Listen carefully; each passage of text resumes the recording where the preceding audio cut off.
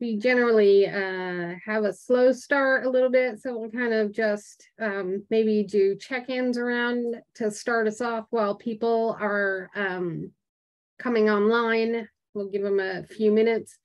So for check-in, we'll use mutual invitation so that we're not all like in Zoom land, like going, who's going to speak next, right? So mutual invitation is an invitation for the next speaker after you speak. So you designate the next person and they can respond. And always the options are pass, which means don't come back to me. I don't want to talk tonight. I'm just here. Right? Or pass for now, which means I need to think about what I want to say for check-in. So let's just offer our names, where we're at, King County or Echo Glen, and some place that you have found joy recently. So I'm Terry. I'm at both places, and I'm going to say I found joy on a date night with my husband last night. So I'm going to invite Christian.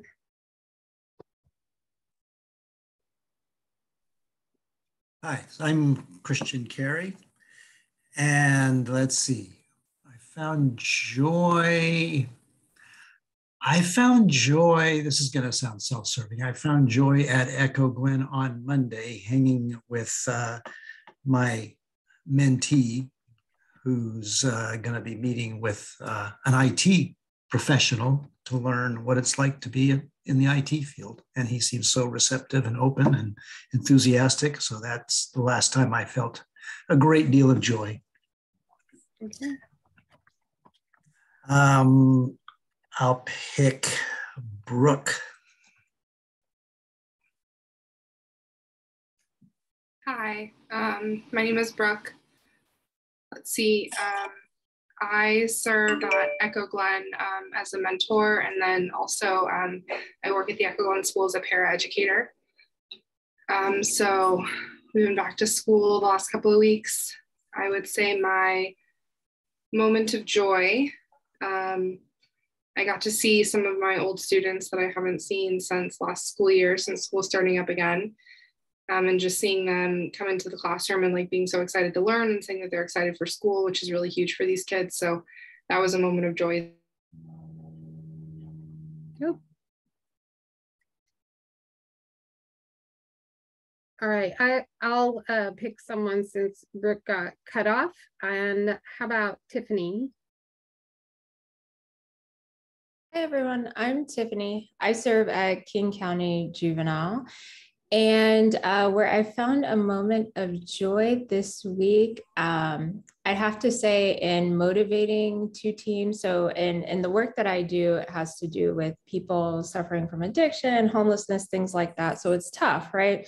So I had the opportunity to give devotion and encourage a team that's pretty disheartened right now. And I found a lot of joy in doing that. So I am going to pass to Nick. All right. I am Nick. My pronouns are he and him, and I work at Echo Glen Children's Center. I recognize some faces in here. The recent joy I found, I think, was getting back after the last COVID outbreak to do this sweat lodge with our Native volunteers this past weekend and seeing the kids enjoy that. Oh, and I will pass it on to JoJo.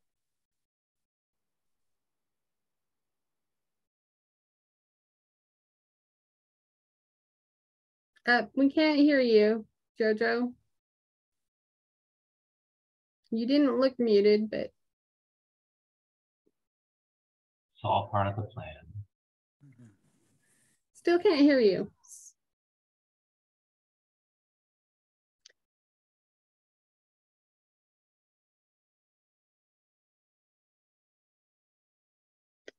You'll be our silent partner for a while. You can type your intro into the comments. And let's see, Jeff and Michelle, would you like to share? Hi, we're Jeff and Michelle. We serve, I guess, as religious mentors with Jehovah's Witnesses. And I think our joy has been that we were able to have a family from Russia stay in our home for 4 weeks while they were trying to get their feet on the ground. As they were, I'm not sure if everyone knows, but our organization is being completely persecuted in Russia. They have seized all of our buildings, all of our facilities. And if you use a Bible in talking to someone, you will go to jail and you will be incarcerated. And so for that reason, many witnesses in Russia are fleeing. And so this family came to stay with us for 4 weeks while they were getting, they said, their feet on the ground, and now they're out staying with some family members in Snohomish. So and their children are being taken away. And they take the children away as well. So it's really brutal. And so that was our joy. Mm-hmm. And let's see, I'm not sure who we can call on. Let's see, Susan, have you? I don't think you have yet, have you? I know, sorry, I was late. Just got home from Echo Glen, and that's where I serve. And let's see, as a chaplain, a Christian chaplain, and I haven't had time to think about this joy thing, but I did meet up with an old friend that I used to work with yesterday, and it was really great to catch up. So. Mm-hmm. And we're using mutual invitation. I think Sheila and Kimiko are the people that are left. Is Steve with you? Hi, this is Steve and Kimiko here. We have been doing since 2017, but since pandemic started, we didn't go. But I really miss those kids. I switched to Issaquah School District mentor program, but they are very different from Echo Glen children's kids. So I really miss them. And I recently joined the Toastmasters Club. So I talked about Echo during the meeting. And I talked to church people. So I thought maybe I can keep on talking about them. But I really like those kids. At first, I went there because I got the newsletter for the Issaquah School District. They said they want to have a volunteer for the cooking and art. So I went there. I didn't know it was the Washington Juvenile Detention Center. So I went there at first. Oh my God, this is not the children's center. And I was really nervous at first. But after I started cooking class with them, I really liked them. I had really had a joy, and I really enjoyed myself. And I realized that they look really cool, but inside they are very vulnerable and very sensitive. I like teenagers, and I really had a good time with them. So I'm always thinking about them. Okay, thank you. Thank you. Sheila? Okay, I'm Sheila Gay. I'm a volunteer through this chapel arrangement. And I think a moment of joy for me was this week being able to connect with a youth in one of the cottages regarding his Bible study program. And I went in with another of the volunteers that she's not able to be here tonight. She's having issues in her family. But Jeff and I get to return for a follow-up visit. And I just really agree with what Kim said about sometimes the youth are hard-edged on the outside, but really not. And that this one is, he's sensitive and soft on the inside too, and just appreciates connecting and what we're trying to do. So that was a good day. Good. And Rita, we were talking before, so I don't think you've done an actual intro to the big group, but I forgot you were, because we talked individually. So if you would do an intro to the big group, that'd be great. We were talking beforehand, but I'm Rita Armagast, and I know Sheila and Jeff and Michelle quite well. We worked together for years, and so 7 in Echo Glen, and it's been an incredible privilege over the years to work with these youth and see the growth and the spiritual growth particularly. Thank you. Thank you to everyone. Okay. Tonight we have with us Nick Kushner from Echo Glen, who is going to teach us about gangs. I think some history, some cultural information, things that even in our brief conversation the other day, I didn't realize. So I think there will be lots of learning for all of us. So Nick, you want to take the floor? Yes, hi. So I was very excited to come and talk to you guys. It is kind of it's a question we get a lot, honestly, whether it's from religious volunteers or any other types of volunteers. And I will just preface this that I do usually present in the new employee orientation, but this is not usually my wheelhouse. My usual wheelhouse would be more on like managing the floor, coaching in the moment, and LGBTQ plus youth. So this is a little out of my wheelhouse. I had asked for our training coordinator to actually join us tonight, but unfortunately she's out sick today, so she couldn't. So a lot of these slides I stole from her, and she didn't give me a note because she wants to keep the secret. So if you, at any point, have any questions, you might have to, I was playing with it. I've never done a screen share in Zoom before, but you might have to just poke me on the chat and I'll try to stop. So I will preface this. So I've worked here at Echo for about 5 years in my service here at Echo Glen. I've worked with kids for well over a decade in the private education sector before coming here in Detroit, Michigan, then moving out here. So it's a very dynamic kind of topic to talk about. And it's not something that there is like one textbook on this is the rule about gangs. So some of this information may be out of date. It's something that's always constantly moving and pushing. And that is why the FBI and the Department of Justice have an entire division of a national gang task force that this is their entire job, is to collect data and information and stuff like that. My goal isn't in any way to get you to become gang experts. My goal is to hopefully help bridge some of the vocabulary gaps and maybe some understanding or empathy into why somebody might want to join a gang so that you guys can better build a better rapport with your mentees or in your religious groups. That's really my goal. So, any questions before we start? No? Okay. So let me get this going here, or at least try. Terry, you might have to be my sounding board if it's working or not. So let's do this. Okay. Okay, I see clapping, so I'm gonna assume that we're on the right page here. Okay, so again, these slides were stolen from our usual presentation. I did debrand them a little bit and change the color and update some slides that I could find.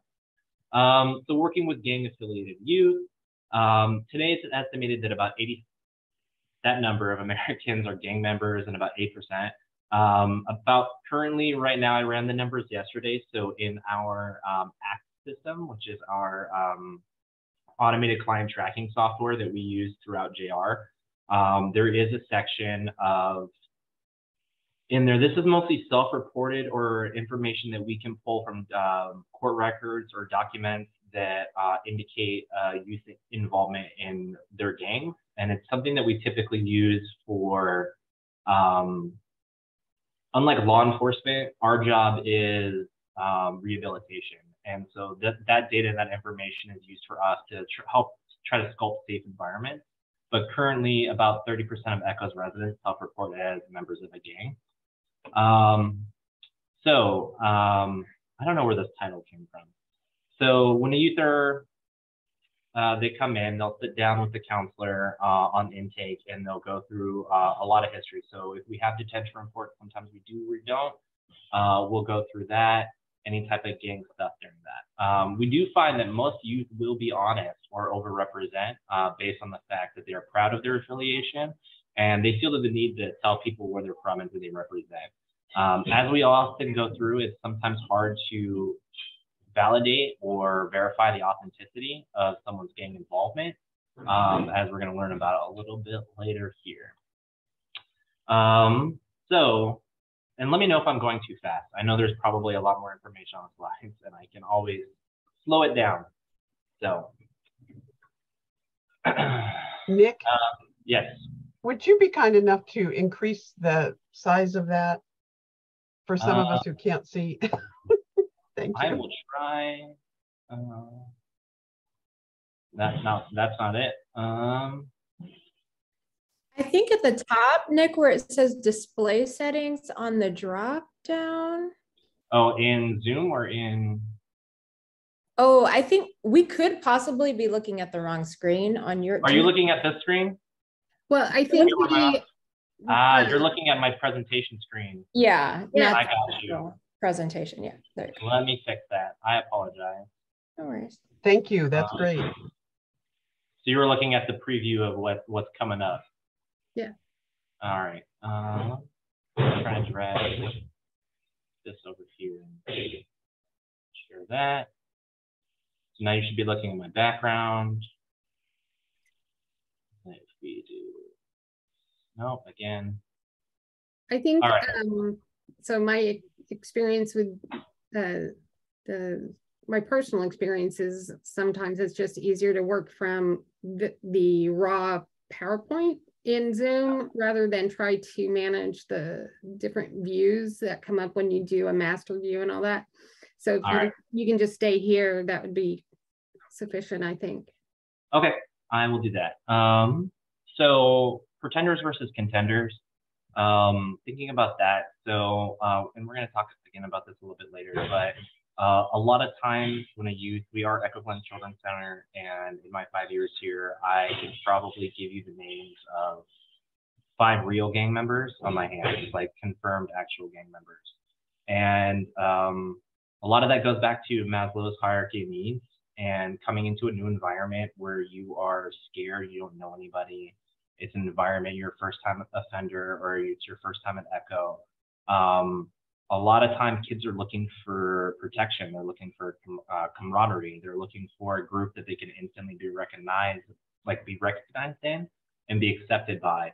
And so a lot of time we do get people that overrepresent their participation in gangs. The dangerous flip side of that is a lot of times for just about every gang, there is a opposite or op of that gang. And if you represent one and you end up in a cottage where it's the wrong gang, it does actually cause a lot more harm than good, both to their progression and their treatment plan, as well as potentially not, but hopefully not, but potentially their physical safety as well. We can look back in their file, review police reports, code offenders, detention reports, gang files from the county of commitment, or former ties to gang members. If a youth says they hang out or they are known gang affiliates, it's important to read between the lines, as this could mean 2 things. Number 1, they are affiliated but don't want to tell you the depth of their involvement.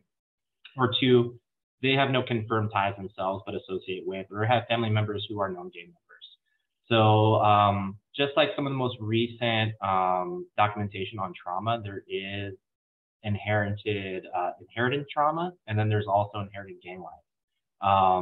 And these have been going on since the inception of gangs and the start of gangs coming to the state of Washington from like places like LA, New York, Baltimore, and Chicago. It was recently kind of coming right now in Washington State is BDs and GDs, which is a predominantly Chicago-based gang that has kind of just really taken a lot of roots lately. If you can't beat them, then join them. Some youth become institutional gang members, meaning they will claim membership in order to fit in or be accepted. In some cases, they get protection from other peers. In other cases, some youth will be recruited or put on by a gang or set. So we're going to go again a little bit deeper. So there is a primary gang, and I'm not trying to be fishy or wishy-washy, but we try not like kind of the same thing for like mass shooters. We try not to glorify any one particular gang. So when I use examples, we don't usually like, unless we're talking about specific instances, we're not talking about a specific gang because we don't want to give that gang any more notoriety or any more reason or drive to do what they're doing to continue to get more notoriety. But that being said, there are, so you think of it in like an organizational chart. So you have like the brand, which would be like, let's just say Crips. And then you would have underneath that like a set. So here, that's like a offshoot or a different set of Crips. So you would have Hilltop Crips, for instance, or HTC. And then you would also have like Hoover Crips. And they're both Crips. So when you like ask somebody like, oh, what do you rep? Oh, I rep Crip. But that's not their set. That's their gang. So, and then within the rank and file, sets typically war with each other over territory or over businesses. So it might be that like Hilltop Crips are actually fighting openly against Hoover Crips, and they'll fight each other as if they're fighting blood, who is the primary op to the Crip gang. This can be highly problematic when you feel the need to put themselves in a position or having to prove their loyalty to become established. Loyalty is often demonstrated by performing violent acts to impress or prove themselves to a more established member. Initiation. So just the rite of passage of making entrance or acceptance into a group of society are often expected to complete violent initiation acts to prove themselves and get put on. Typically in the up to the 90s, you would see that as getting jumped in was the typical rite of passage that was kind of brought up in the media a lot. And that was when a bunch of gang members beat you to prove their love or their loyalty to the gang, and you would endure that. Quite frequently here in Washington State is being crimed in. So they're asking young juveniles to go out and commit aggravated felonies to prove their loyalty and their work to the gang instead. Among adolescents in large cities, 65 to 85% of violent crime, juvenile crime, is perpetuated by gang-affiliated youth. Okay, so why would a young person want to get involved in this type of life? Risk factors, life events or experiences that associate with an increase in problem behaviors. So this is what we were kind of talking about before. So we're kind of looking at two versions of it. This is Maslow's hierarchy of needs from the psychological side. And then from the sociological side, we are also looking at just youth in crisis of trying to discover who their identities are. You know, we were talking in group the other day with Jojo and Terry, you know, like when I was 14 or 15 and I really loved, you know, like the Smashing Pumpkins and Nirvana, and I wanted to be a Seattle, you know, punk rock kid wearing the flannel, and I dressed a certain way, I talked a certain way, I listened to certain bands, and that became my identity. Not because I necessarily came from the same socioeconomic backgrounds or had the same experience that some of our youth have, but because just in the natural progression of adolescence and finding my own identity and being comfortable with that, we can take perceived personas and apply that to ourselves. And then kind of based on what I've seen in the cottages, the more insecure you are about who you are as a person or unsure is usually the harder you rep to not be seen as vulnerable or to be seen as growing. And that's usually a pretty big sign that we have here in the cottages. So typically the real gang members we have understand the situation they're in. They're here doing time for a crime. Their job or their mission is to serve their time, get back out so that they can be a use to the gang on the streets. Here at Echo, or maybe perhaps in detention, depending on what detention you're involved in, a lot of times we will get those kids that are insecure or scared or whatever X may be, and they will rep the hardest and defend the hardest against diss words or any slight or disrespect that they perceive from anybody because it's a disrespect to their gang. They wrap their own self-identity into the reputation of their gang as who they are as a person. So ultimately they end up taking it personal and end up taking measures that I believe to other people or even us, we would consider unreasonable. So Maslow's hierarchy of needs, large bottom is, oh man, that is a big word. I don't think I can say it, but then we come up to safety needs as far as throwing in for basic, social needs, self-esteem, and self-actualization. So starting at the basics for physiological needs would be protection, a place to stay for kids that may be on the street, I don't, mom's struggling by to get food on the table, so maybe extra money for food or groceries. Safety needs if you come from a neighborhood that may be threatened by a rival gang, or there's a lot of crime, being a part of something bigger than yourself, which is where a lot of gangs were originally founded from. The idea of like a neighborhood watch. Social needs, finding respect and admiration within your peer group and acceptance. Self-esteem, certainly see that at the street gang level of dressing a certain way, talking a certain way, having tattoos, where your self-esteem becomes kind of wrapped up in the persona of what the gang is. And then self-actualization of, doing well. Kids are actually proud. I've had conversations, they're proud of the things they've done to the gangs or the changes they made to the gang, and their like contribution to what the gang has done. Okay, so looking in at a system, looks very complicated. I don't have the notes for this, but looking in different systems, micro, meso, and macro. Micro, some reasons would be like just individual with the delinquency, aggression, violent victimization, antisocial attitude, desire for group rewards, status, identity, self-esteem, protection, companionship, substance abuse, lack of supervision, disorganized domestic violence, neglect, generational affiliations, lack of role models, and economic deprivation in the home are all risk factors to on that micro in the home level of where someone might join a gang. Because also here at Echo Glen, and more recently too, a lot of our residents are coming from places where they're couch surfing.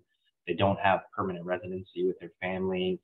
They may be on the streets for a lot of the time, and they have to do what they have to do to get by.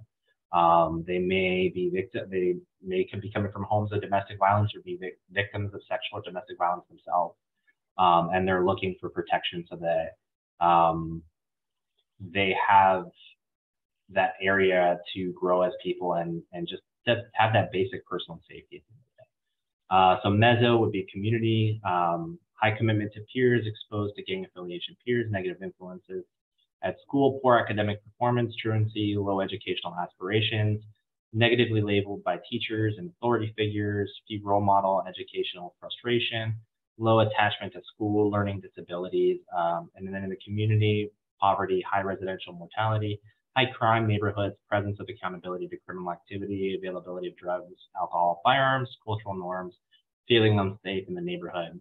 And I definitely think that just institutional racism should also be included on there as well. Macro, unless it's on the next one. Public policy, so development, zoning regulations, resources pricing, gas, food, medication, etc., employment laws, access to public benefits, social depictions, racism, there it is, and culture. So looking at pros and cons as like what it is, because every kid that I've ever worked with here that has either claimed gang affiliation or has proven gang affiliation, they're not dumb about the life, as they say. They know that it typically ends in one or two ways. It's either in the penitentiary or in the ground. But for them, a big challenge for us as counselors, and one of the major tenets of DBT and working with our RTM coordinator, is to help build in protective factors and build in long-term goals. I don't know how many kids I've ever talked to that they only see them, they don't believe they're going to live past the age of 25. So it's a lot easier for them to justify the things they do, the risks they take, when they are coming from the mindset of, I'm not going to make it to 25.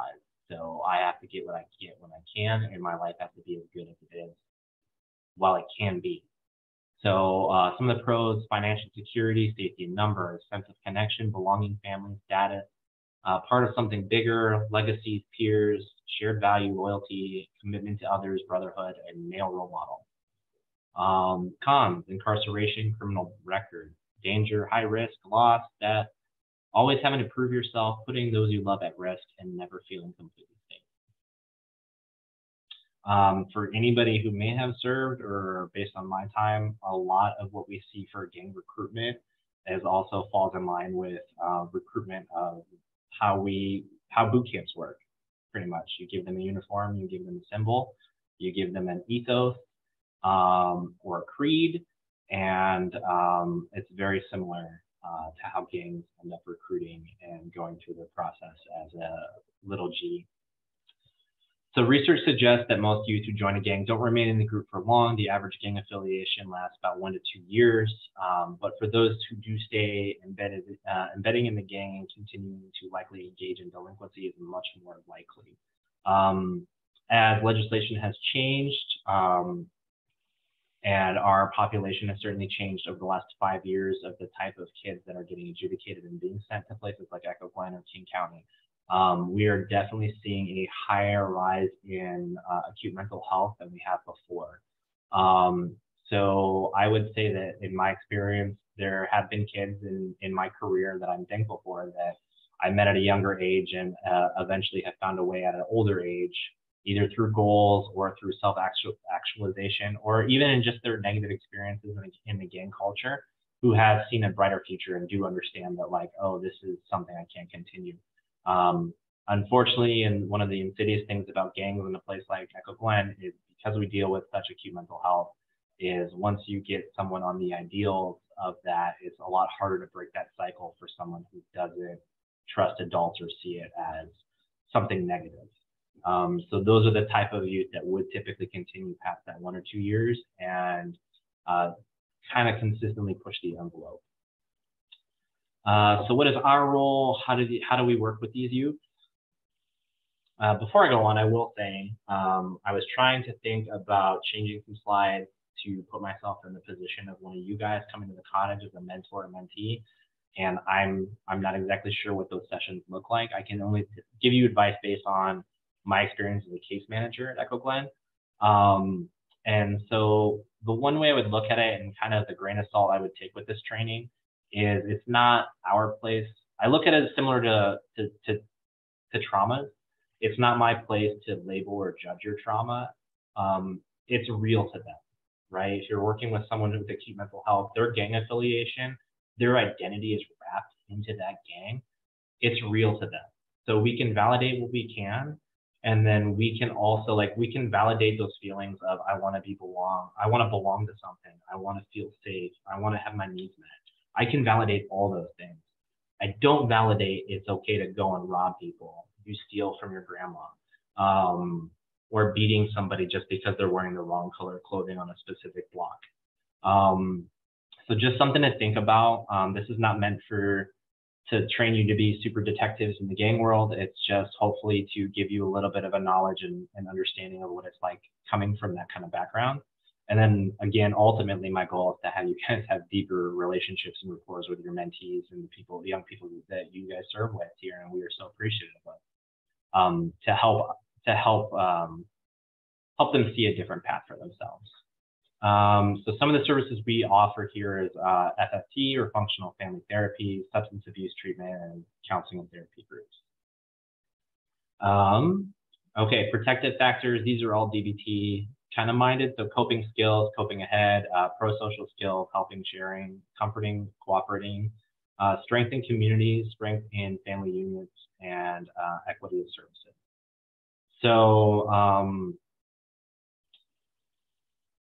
it's hard even for sometimes in the culture of, and we're going to get to the next section. We're about halfway through, so please bear with me.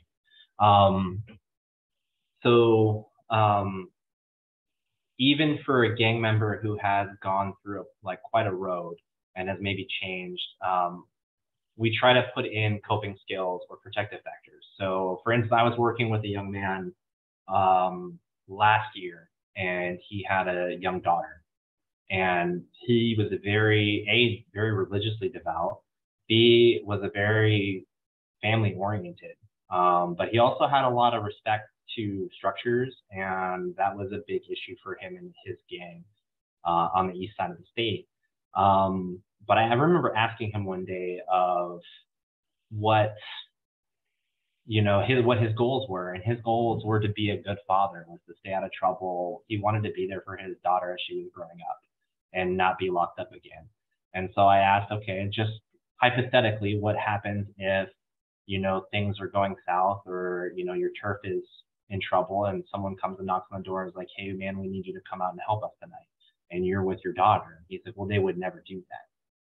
They would just never, that he couldn't even function that in his mind, that because he has so much respect and love for the gang, he doesn't believe that the gang is ever going to ask that of him, that respect goes both ways, which is where a lot of things happen. It is a system set up to be manipulated. It is a system and an ethos set up to manipulate others from the top down. It is a system of oppression, even in its own little thing. Whether you're not smart, whether you're not ambitious, or whether you're a female in those environments, it is, at the end of the day, a system of oppression.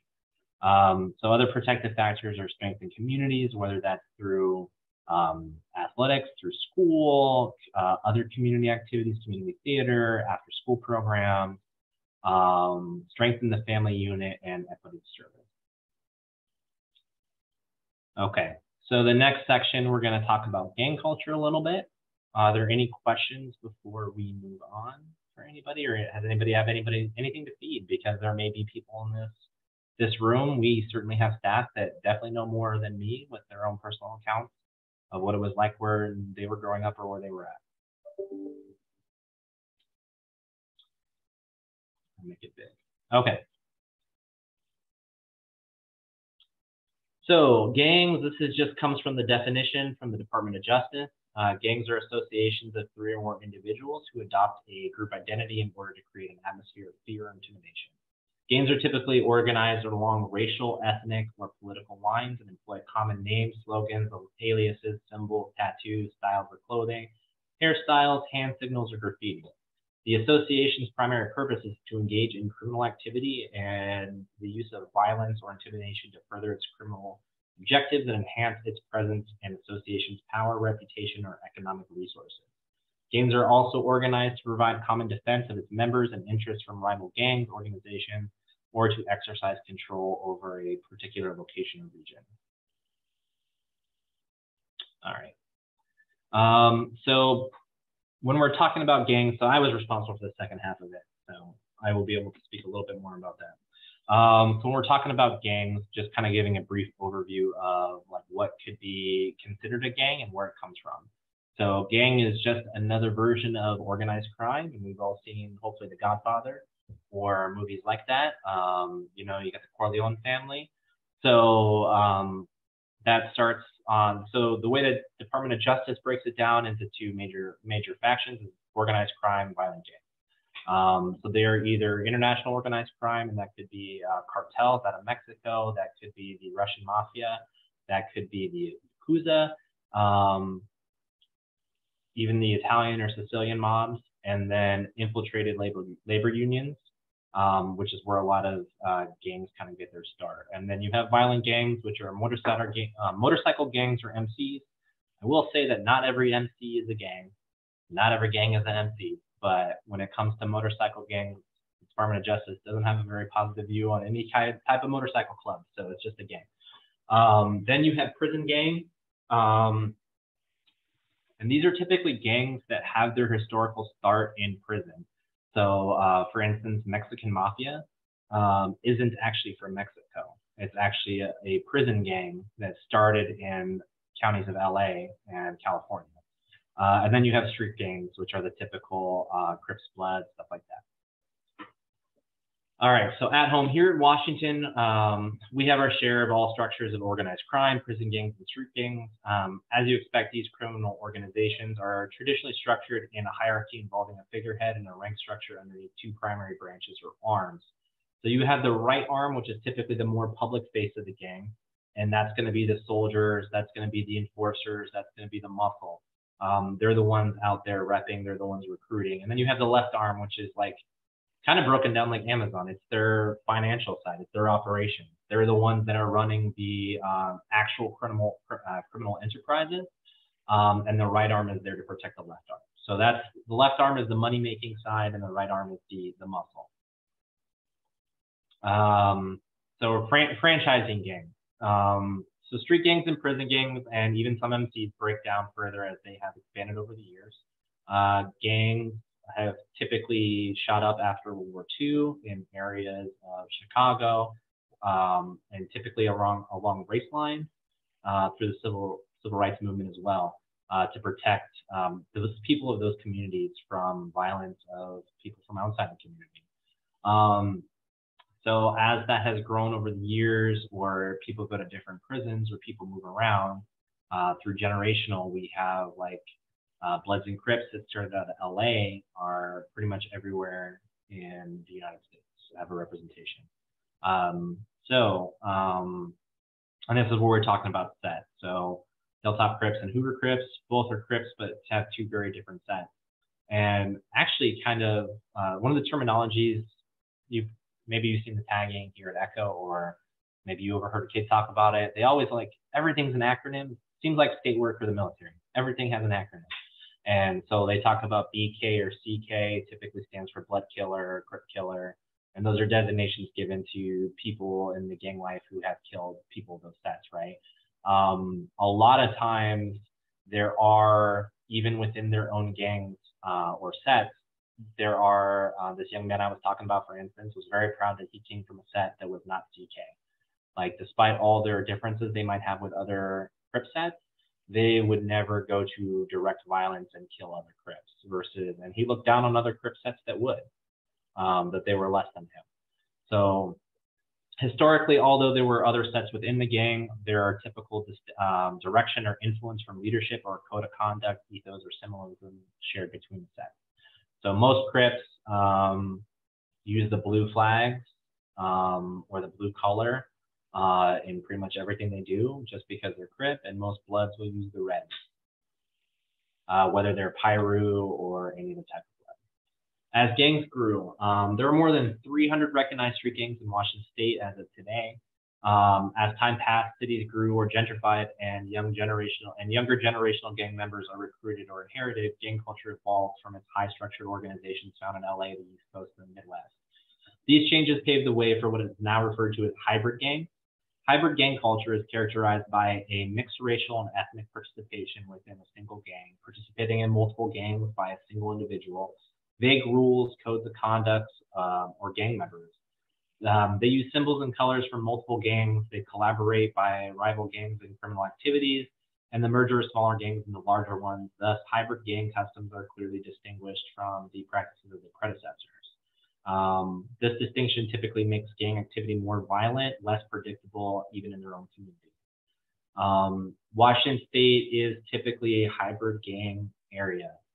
We are not kind of known as like parts of, I keep coming back to LA because it's the one in my mind that it didn't start here. Hybrid gangs we find are much more dangerous. There are rules in every gang, and they have a set of ethos. They will not victimize people of their own community. They will not victimize people of, family members of the gang. They will not victimize elder people. They have some kind of moral typically attached to them. Hybrid gangs don't have a structured leadership. They operate similar to like what we see in ISIS or cell-based militia organizations, where they have a general idea and they operate without direct oversight from any type of leadership to push the agenda of the gang. And that makes them a lot more dangerous, especially when a lot of the average gang member is probably 15 or 16 years old. So those decisions are getting made, and about that, like when you're thinking at that level of thinking, and that leads to a lot of, I would say probably, I didn't run the numbers today. I should have ran those numbers on my admin numbers, but I would imagine that probably easily 50% of the incidents, the violent incidents we have here at Echo Glen are easily attributed to gang in some way, shape, or form. So this is going to take us into our last slide. So just these are the biggest gangs that we have here at Echo Glen. Bloods, and you see them come and go, interestingly, over the years. So when I first started, Bloods and Crips were the top two. They were the big ones on the street. Then Bloods started to slip off. We don't get a whole lot of Bloods, and we get a lot more Crips than we did. And then we started getting a lot more Norteño and Sereno gang members. And then recently, over the last couple of years, GDs and BDs, Gangster Disciples and Black Disciples, have also kind of become a higher gang that we have here. So this is the end of my slide deck. I wasn't sure how much you guys wanted questions as far as like symbolism or symbology or history in what gangs are or how to recognize it. I assume on the floor that any hand signals I see and any staff I hope would just assume we are trying to be very strict on gangs, especially in being a milieu-based treatment center. So our goal is pro-social skills, teaching pro-social skills and pro-social ways of handling problems and opposition in their life. And so we try to curb any type of gang behavior as best we can, which means usually gang behavior is punished pretty severely. It's changed over the years, but hand signals, pressing on other people, graffiti, color blocking, which is wearing, like, if you're a Crip or a Sereno, you're wearing as much blue as you possibly can. Norteños, where typically the eagle, you see the eagle graffiti a lot around here as well. And then we do offer here at Echo, tattoo removal for those kids that do want to remove the tattoos that they currently have. I also wanted to kind of leave it kind of vague for you guys because I'm hoping that any of this presentation or any of this conversation is not going to change your guys' opinions of what your kids have gone through, whether they're a mentor or a mentee. I think the greatest service you guys do to these kids and the greatest service you guys do is treating them as humanly and empathetically as I've seen you guys do in chapel services or on the floor, and seeing them for who the people that they are.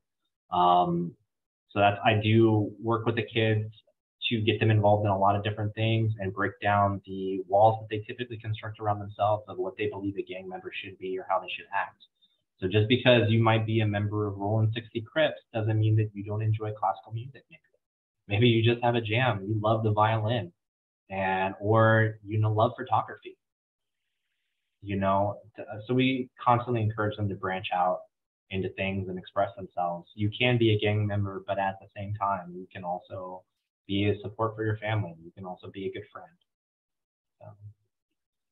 Any questions or any clarifying remarks? You can just popcorn it out. I know it's kind of a heavy topic. Susan? Yeah, so do you have any idea why they call themselves disciples, gangster disciples, Black disciples? Interesting. Okay, yeah. So they came from disciples, and if you notice, they used the six-pointed star. They actually used the Star of David and the tenets of the Star of David. Gangster disciples broke off from the Black disciples, and they came from, their founder was actually a preacher in the 1960s on the south side of Chicago. And so it actually broke off of that. And that's where the disciples kind of came from. So gangster disciples typically would add the trident there. It's a pitchfork. And it varies. So you also have the peoples and the folk nation. So at some point there was a prison, I think in the 70s or early 80s, there was a large prison, not a revolt, but a protest about the conditions that were happening in Illinois penal system. They were serving rotten food to inmates with maggots in it. And a lot of the gang members that were on the inside organized together to sit in. And those smaller gangs broke up into like folk nation, one nation of gangs, and the peoples that are their kind of opposition from people like that. So that's why you see, like, even though these are two very different gangs and they often rival with each other, their symbology is exactly the same because they come from similar roots. So good question. Thank you, Susan. I have another question. What about girls who don't necessarily identify as a gang member, but they belong to a gang member? So yes, So the primary way of financing gangs is always going to be drugs or extortion, intimidation, basic robbery, weapons, and unfortunately trafficking as well. So depending from the gang or the set, or just the leadership of where you're at, a lot of our young women are indoctrinated into gang and abused through that power structure. And it's typically a very misogynistic power structure that we see, and they either end up being affiliated, becoming an old lady, belonging to another gang member, and often are asked to perform sexual acts to prove themselves with multiple gang members, and are seen as property of the gang, not necessarily a full-fledged gang member.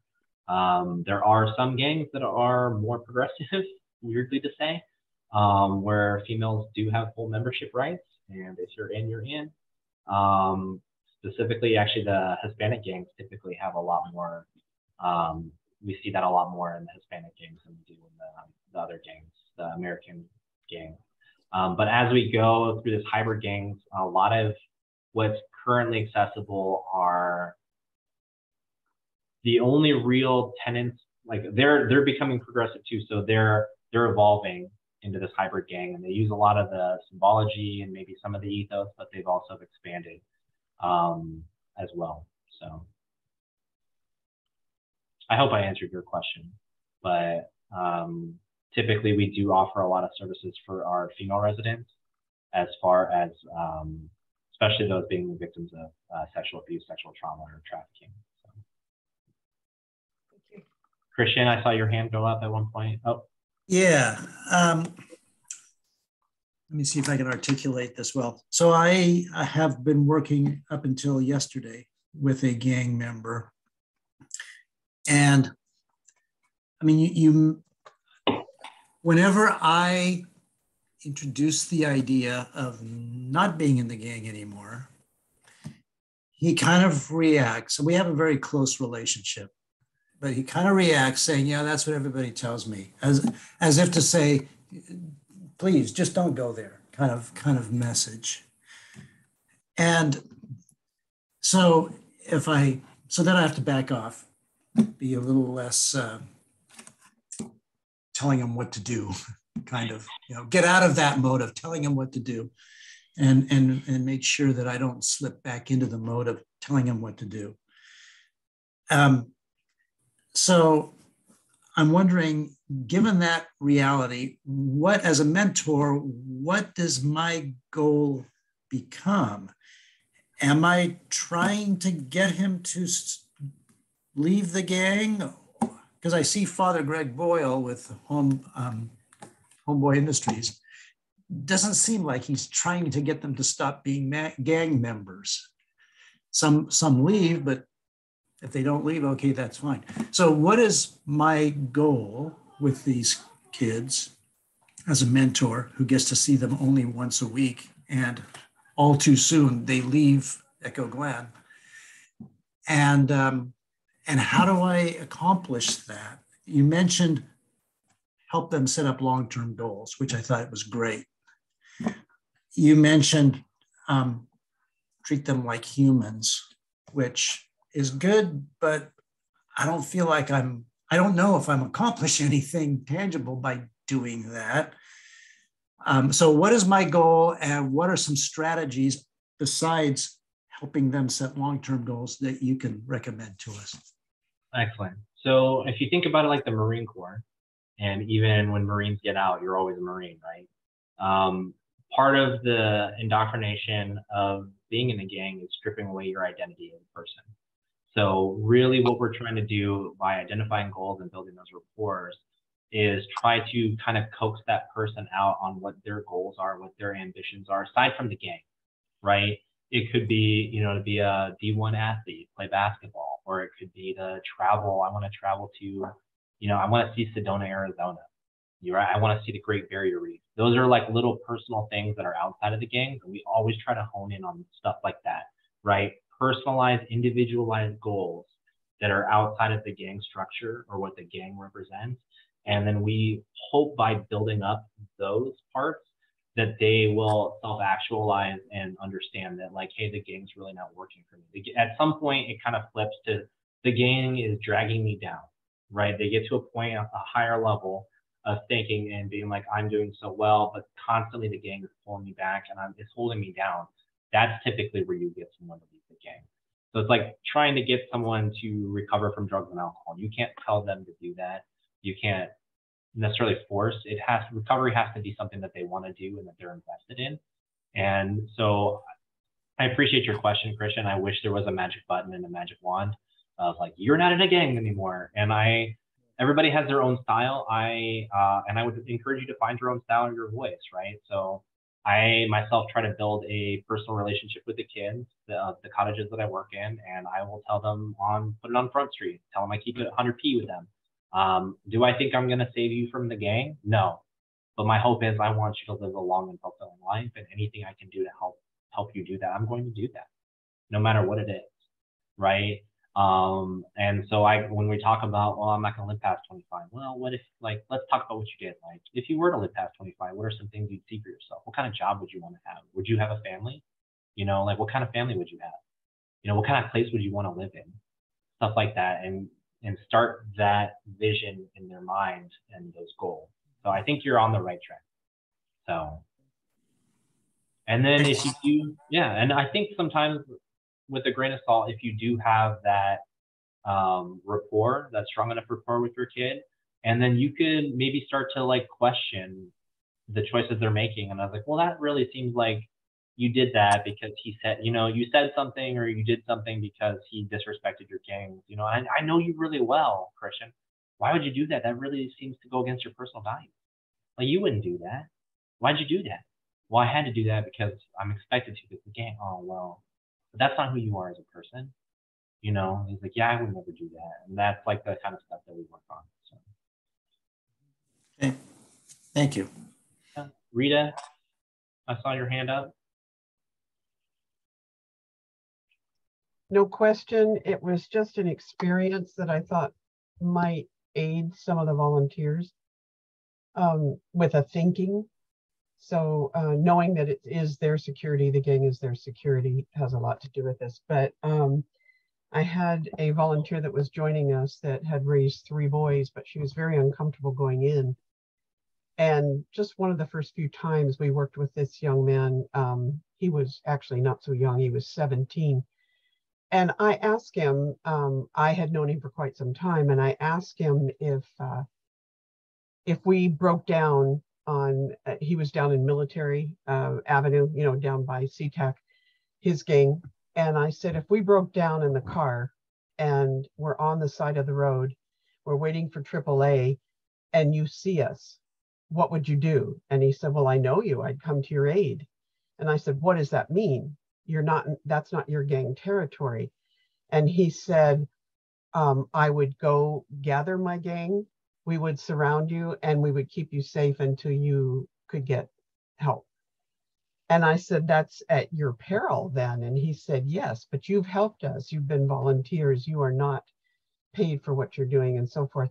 But it made me appreciate the loyalty aspect of that they feel toward us as volunteers, knowing that we're there to help, knowing that we're there to give them a security that they cannot find anywhere but the gang at this point in their lives. Thank you for sharing. And I think kind of piggybacking on that and going back to Christian, I think another piece of advice, and again, this is your own personal value system. I'm not trying to tell you how to act, but I didn't really go through the DIS words or anything like that. There is pretty much a DIS word for anything. A color means everything, and it's hard to keep track of. If you're interested, through the FBI Gang Task Force, they have a whole vocabulary section on there that's anything from, you know, Aryan Brotherhood to Latin Kings, it's all in there. But for instance, speaking of Gangster Disciples and Black Disciples, the Trident, fork is a pretty popular DIS word, but fork is a word that I use in my everyday life.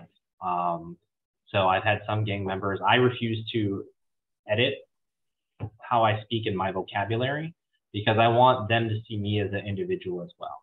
Because when we're young or we're so wrapped up and entrenched in the gang life, from their perspective, they would say, well, if you actually cared about me, you would respect that this is going to be disrespectful if I hear that. And I was like, okay, I can understand that, but I also want you to know that I think you know me well enough that I'm a civilian. I'm not in the gang life. To me, a fork is a fork.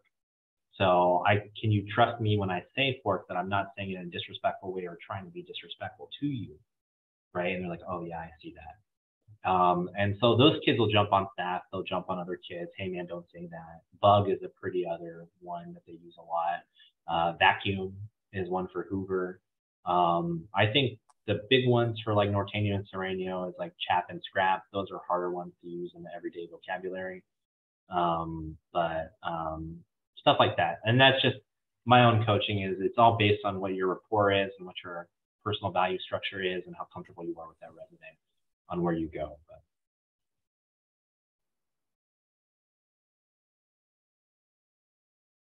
But it has just come out that I have not got my hands on yet, but it's a meta study, meaning of mentors of incarcerated youth, meaning they have gathered all the studies together to do a meta analysis of best practices. So once I get my hands on that study, I will distill it and share it out. I do know that in the kind of mentoring science within a juvenile detention environment, not like mentoring out, it's different. It's a different environment and it works differently. But just what you've been doing, which is the showing up in a compassionate, listening way, crosses so many barriers, and it does things that you're not even aware of just from a neuroscience standpoint, because it's you're doing something that other people haven't done in a way that hasn't been ever done, and retraining just by being you. It's a retraining his brain, right? And it may seem small right now, but it's huge. That's a huge thing. You know, listening to what you just said, I know that that's true. And I know that I'm building him up as a person and doing some healing. I can sense it. Where I struggle is, okay, that's great, but can I get him to leave the gang? Yeah. And that's where how do I do that one? Yeah, sometimes we have to know what is more about us and what's more about them, right? So sometimes that's like our attachment. We don't want them to be involved in these structures that we know are oppressive and know are harmful, but we can't make that choice. We can just show up and ask smart questions, right? Think about asking those powerful questions that get to the why and cause reflection, like do that reflective moment.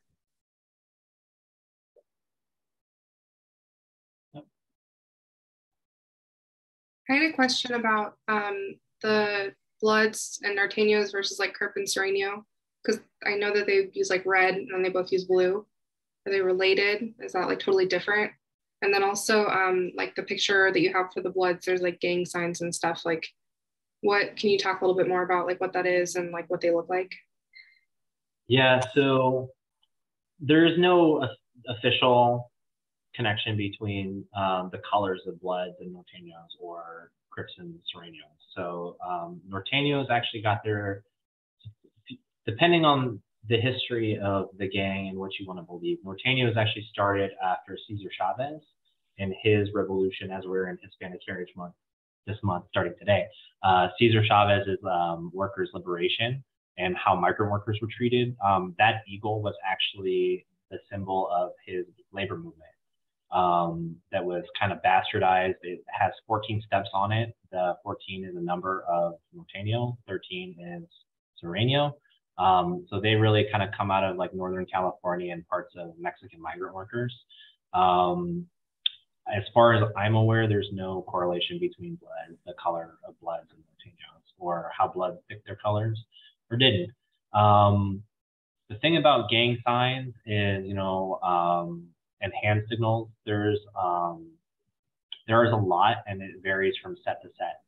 So there's no dictionary. You can look at a couple things of some known signals, but as law enforcement documents, things change and shift, or, you know, like the blood B, like, you know, like the full blood thing, or the 3 with the circle is kind of like a primary blood, and then the Crip, as you saw on, you know, Crip C or Crip Walk, stuff like that, for the Crips. So that's just kind of thing. Everybody's got their own kind of symbol. They, Gangster Disciples and Black Disciples actually use similar hand signals, the 6-pointed star. I don't know how to deal with that. So we just look out for handshakes and any kind of signals like that, and try to get to the root cause of like what's going on with that. So there's that. I don't know. A gang member's colors, the bandanas are used by pretty much every predominant gang at a street gang level. Not necessarily an organized crime, but at street gang level. And they refer to them as their flags, and that's kind of the symbol that's given to that gang member as a rite of passage. So sometimes we will get issues with disrespecting their flag, putting it on the ground or stuff like that. They will treat it as if it's a Bible. So it's just kind of clues into what the indoctrination process is, as far as getting the buy-in and their full commitment of how they think of their gang. So I hope that answered your question, at least part of it. There was a second part of your question, I thought, that the hand signal. So colors and hand signals. I think I answered them both. Best I could. So same thing as if you go to certain areas, the type of ball team hat you wear means something.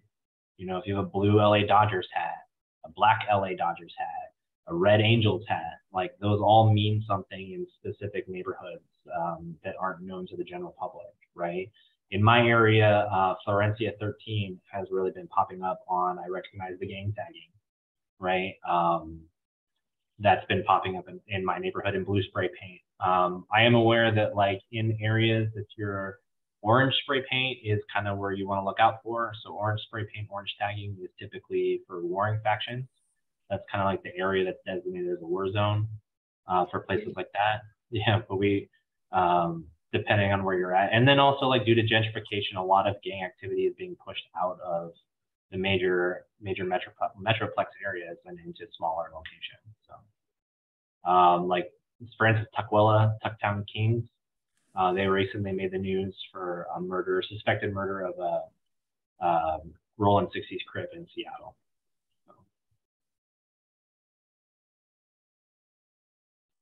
So, and they have so many different names. You can look them up, just doing some research. It's an ever-changing study. It's a fascinating study for somebody who studied sociology in college on how that works. But is there a place to look up like current tagging or anything like that either? Because I noticed some of that around my neighborhood, and then also just at Echo, but I don't always know what it means. Yeah, I mean, mostly tagging is seen as just claiming a territory. So it's usually going to be their street name. That's another thing I do. I don't typically use their street name. Yeah. I'll refuse to. I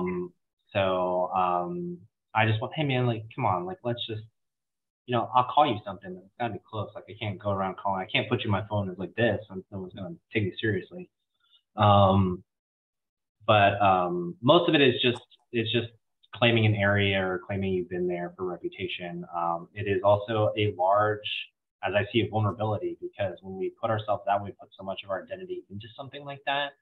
There was an incident actually pretty recently in Willapa that a kid who very clearly, you know, by the way he handled himself and dressed, had no affiliation to any gang or gang culture at all. And he moved into a vacant room. And his task was, I wanted to have a nicer room, and cleaned his walls off, which had some gang tagging on it. And some of the guys in the unit took offense to that because they were crossing off the prior gang tagging. So that's something that we try to like, that's why we stay on top of that behavior and turn them towards more pro-social stuff. So even from their own, challenging their own thinking errors of he's not trying to be disrespectful. Like, doesn't he have the right to feel comfortable in a clean room that's his? Yeah, he does. So. I also had a question if there's differences between like gang tagging versus just tagging. I had a student tell me like, oh, this isn't anything to do with the gang. It's just my street name. So I wasn't sure like what's the difference there, and like is that like is tagging the same as graffiti? Like what's the terminology and the difference there? No, so tagging is typically comes from okay, I will say no.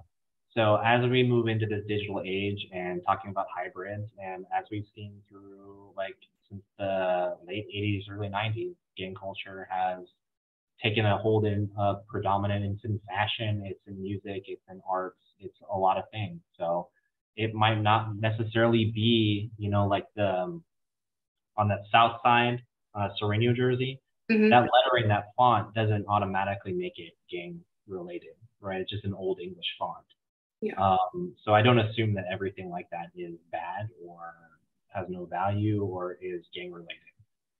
It's just here at Echo Glen, you know, like if a kid's doing an art project and he's writing his name, his given name in that, I wouldn't think twice about it. Or he's doodling, right? But if it starts to get a little bit more, when you start to see numbers involved, is a pretty big indication. So that's them, you know, they'll use their area code or their set typically. And that's usually where it kind of leans more towards gangs. Okay, thank you. Yeah.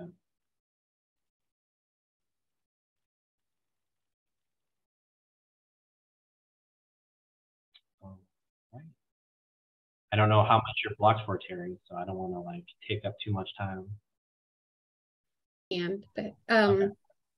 I did want to share there is someone does maintain a Seattle gang territory map. So if you do a Google search, you can find it. It's just a Google map. I can put the link in down here. It's in the chat. The link is in the chat. It's been updated as of December 2021, so it's fairly recent. A good movie to watch if you want to get some basic history about how gangs developed historically is Crips and Bloods Made in America. It's a good documentary.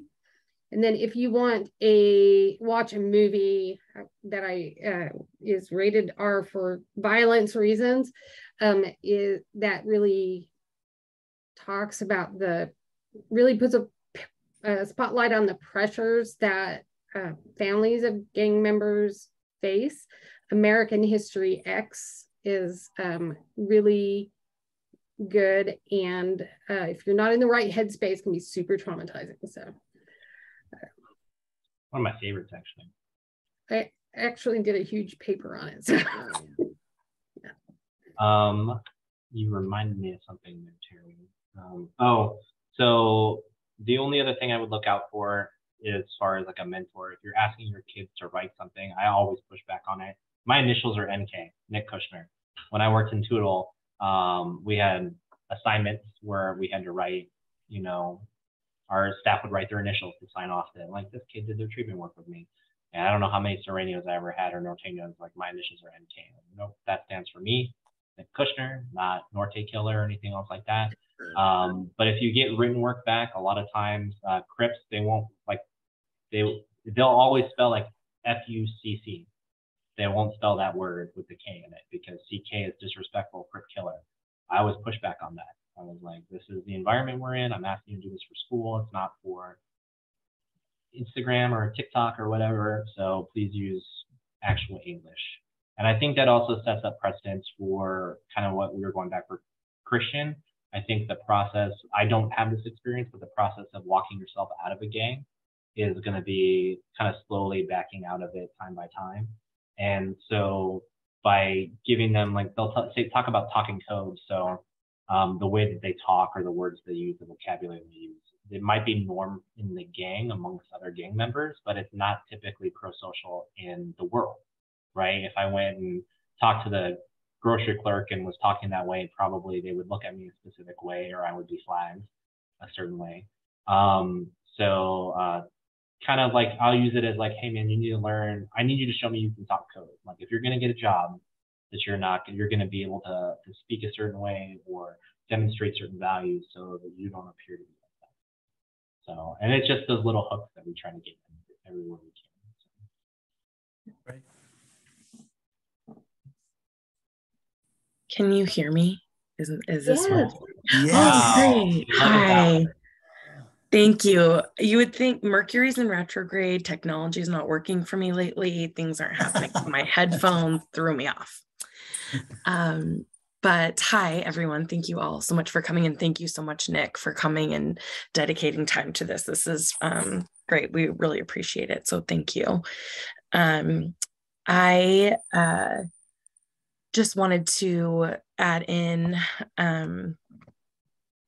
that there's a movie, a documentary that I'm going to put in the chat. It's called Since I've Been Down, which I'm sure people have heard of, but it talks about Tacoma, Washington and gang and kind of the three strikes law in Washington in the early 90s and how all of that developed, and kind of the movement of gangs from LA up north up to Tacoma and all of that.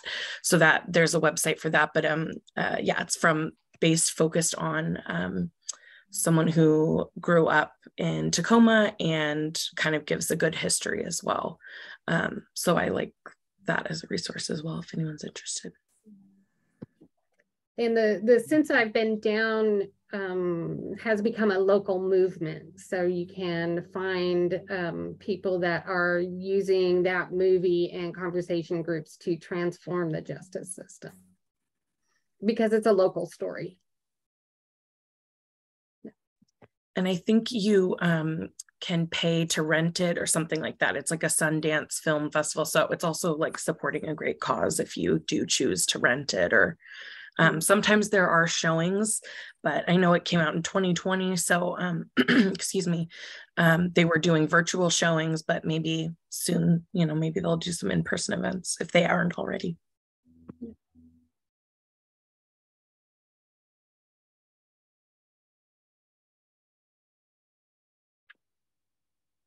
All right, I think we are coming to the close of our time. I want to just check in and see if anybody has any more questions. And of course, I think if you're like me and you think of all your questions at 1 o'clock in the morning, then jotting them down and then emailing them at a reasonable hour in the morning would be awesome. Right? So I appreciate everybody who came tonight. I want to give a special thanks and gratitude to Nick. Yay. Thank you, Nick. Anytime, you guys. Anything I could do to appreciate what you guys do and the relationships you guys build, absolutely supportive of that. So thank you. All right, and so I think for the good of all of our souls, we shall end the meeting and go back and do our family, home, all that stuff tonight. Sound good? Yes, right. Thank you. All right, thank you so much. Thank you. See you all. Have a good night.